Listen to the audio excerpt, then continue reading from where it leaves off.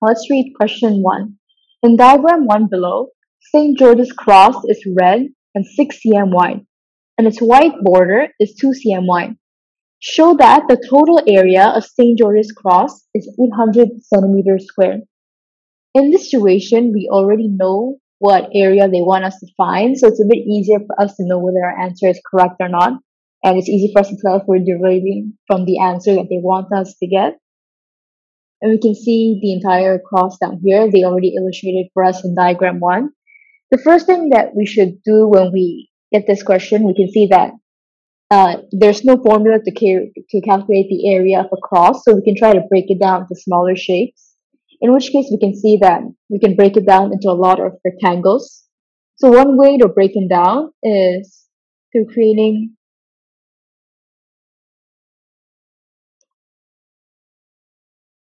two lines over here. So we can calculate 3 separate areas for 3 rectangles and just add them up all together in the end. So starting off with this rectangle, we can try to calculate the length and width first. For the length, we already see that it's 10 cm. So we can add 10 in here. And we want to multiply it by the width, which is down here. You can see that they already give us 2, 6, and another 2 cm. So the addition of all of them would equal the width.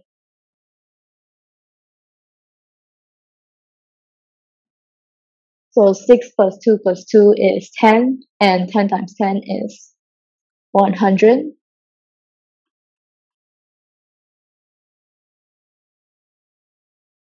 Since this rectangle is 100 cm, square, since the square is 100 cm squared, we can tell that this identical square should also be 100 cm cubed. So multiplying 100 by 2, we get 200 cm squared. And finally, for this last larger triangle rectangle in the middle, we can calculate the width by adding up all of these values to the side. However, the length is already given to us, so there's no need to have any sort of calculations for that. So moving on to the calculations, we have 60 as the length, multiplied by 2 plus 6 plus 2, which is 10 once again. So we get 600 cm squared. And to get the final area, we can just add both of these.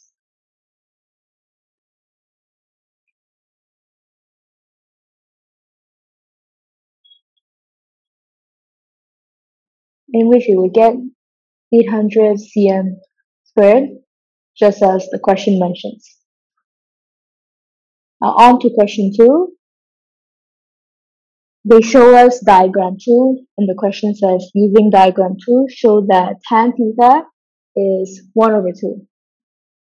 So first, let's identify where theta is. We can see that they've already labeled it for us over here.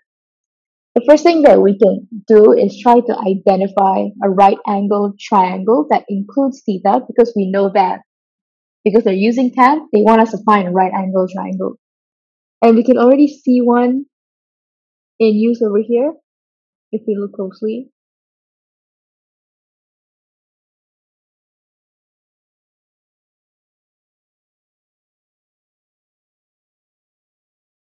With this right-angled triangle, we can already apply the rule for tan theta, which is that tan theta is the opposite over the adjacent side.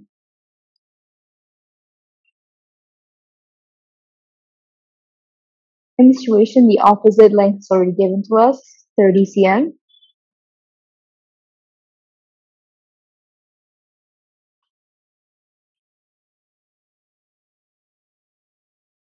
While the adjacent side is all of these values added up together.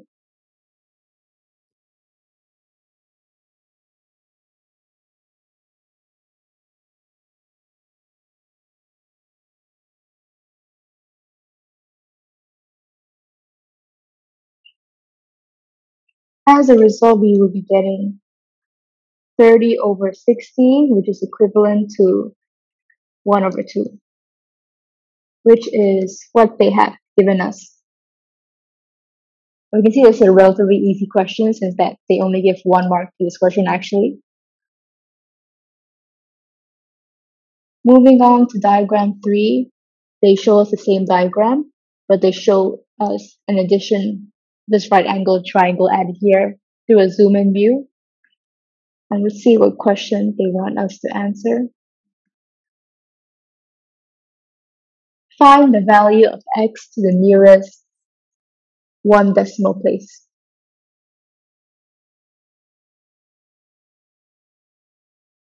Okay, so first of all, we can see that in the zoom in view, they actually use theta, which means that they want us to use the previous value that we found. We didn't actually find it, we showed it, but they want us to find the value of theta, which we can find.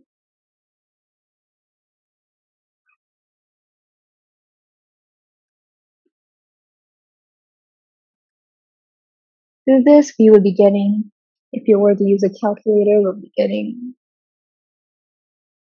26.565.05118.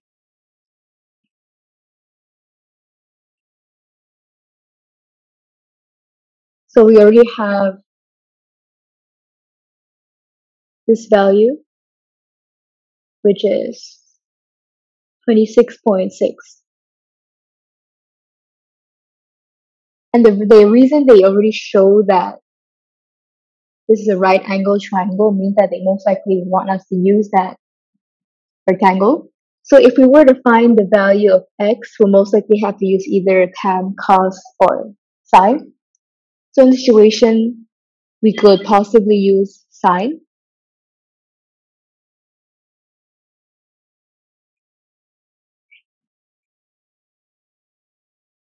Which would be the opposite over the hypotenuse. And you may think that the value of the opposite is not given, but if we see, they actually mention that this length is 6 cm. And we can assume that both of these sides are actually the same length. So 6 divided by 2 is 3. So each of these sides are actually 3 cm. So the opposite, as in the length here, would be 3 cm. And the hypotenuse, which is x, is unknown to us.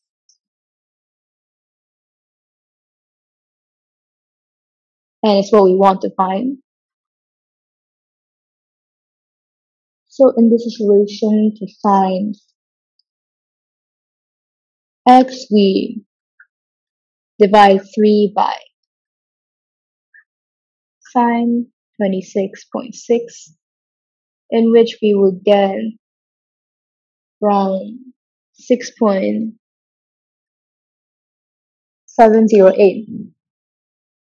But recall that the question wants the value of x to the nearest 1 decimal place. So you would say this is 6.7.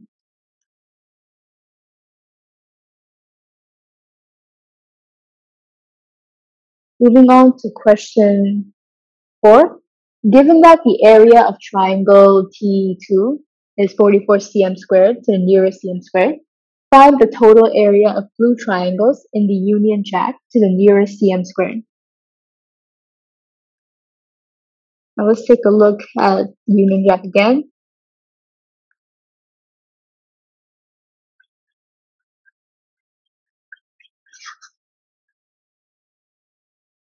So by T2, they mean this. They already say that is 44 cm squared.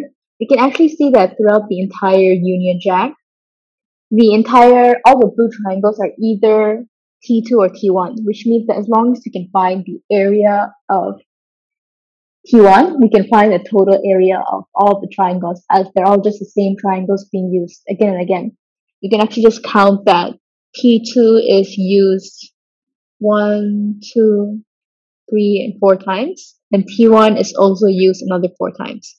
So the goal now is to find the area of T1. So one thing we can see is that T1 over here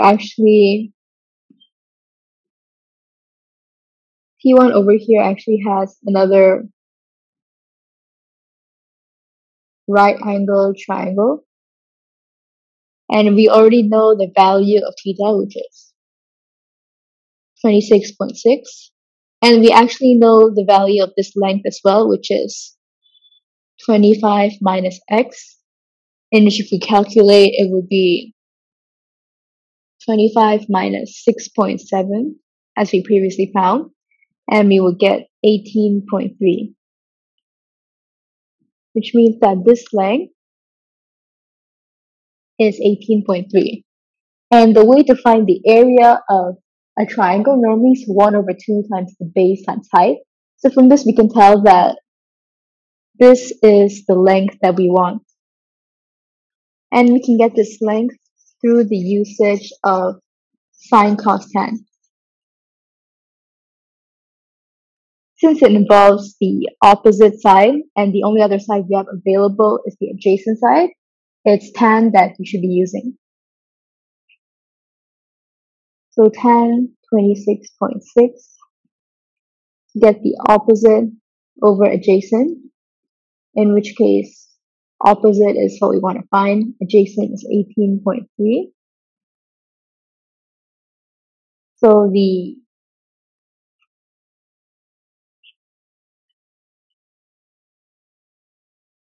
opposite would just be tan 26.6 multiplied by 18.3, in which we would be getting 9.15.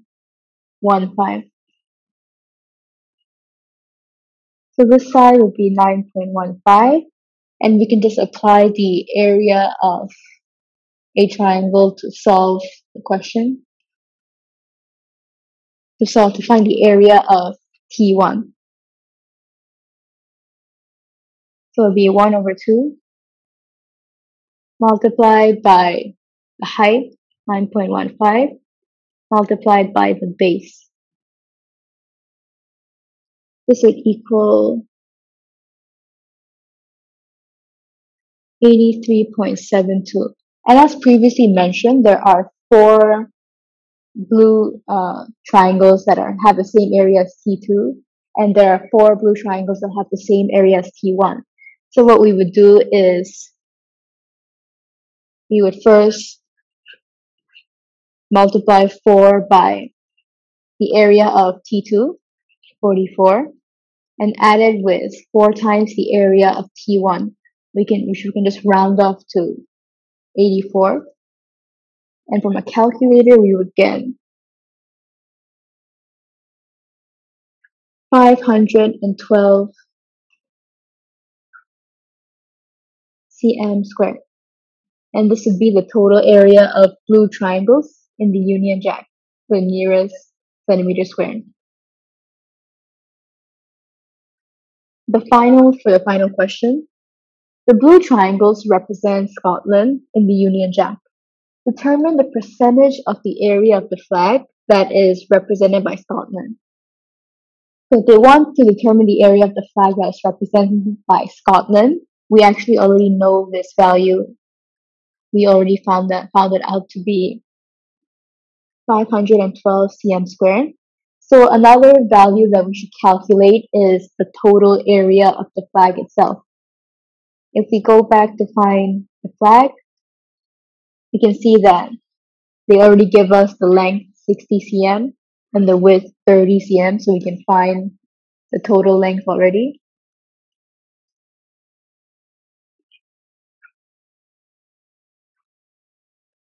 Which would give us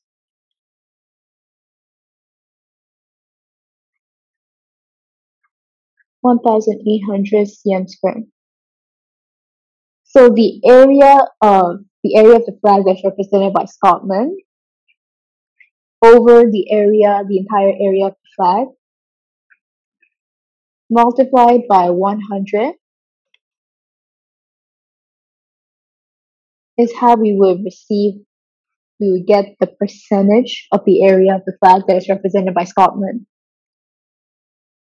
In this case, we would be getting 28.44%, which we can just say is 28.4%.